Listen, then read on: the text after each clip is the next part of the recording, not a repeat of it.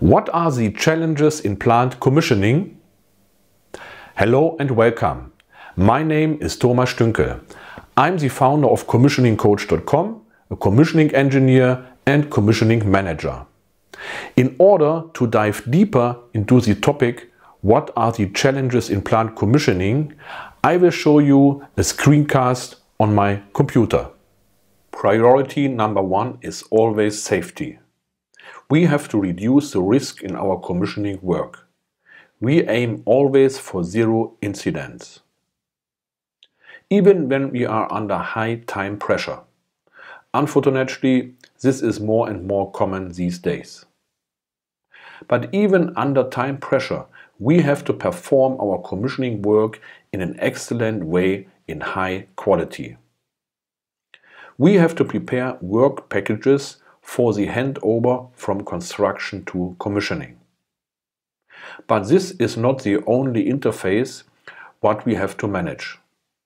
We have to manage as well the interface between the different disciplines: mechanical, piping, electrical, instrumentation, and so on. We have to handle the daily meetings with the client and the PMC. Last but not least, we have to manage vendor specialists on site.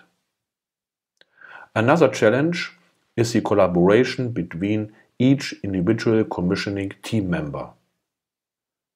This collaboration within the commissioning team is very important for a synchronized startup of systems and subsystems in our plant, because usually each commissioning engineer is assigned to certain systems and subsystems. All aspects of our commissioning work has to be documented in the right way. But what is the right way? Paper or software system? I will come back later to this point. Another challenge is to get fast feedback from our engineering department in case we have problems which the commissioning team cannot solve alone on site. These days, the documentation will be done more and more with mobile devices and with less and less paper involved.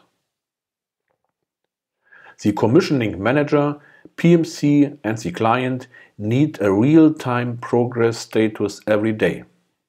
This cannot be achieved if you are using just paper. Another challenge is the complexity of the plans and the commissioning work which has to be done. The complexity rises with mega projects. This means we have a large number of systems and subsystems, equipment, instruments, pipes, motors, valves, and so on. Here is an example of a real mega project.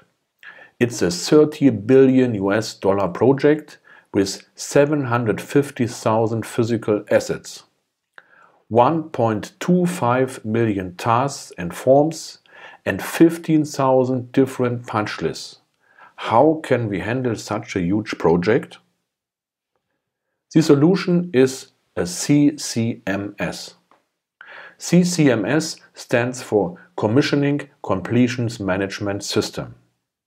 This is a software system which helps us to overcome all the mentioned challenges in plant commissioning. For example, there have been 1,600 CCMS users at peak time working in parallel at this $30 billion mega project. In the next video, I will give you an overview about different CCMS software solutions which are available in the market these days. Thank you very much for your attention.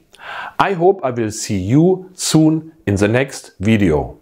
Have a safe and great week. Bye bye, Thomas Stünkel.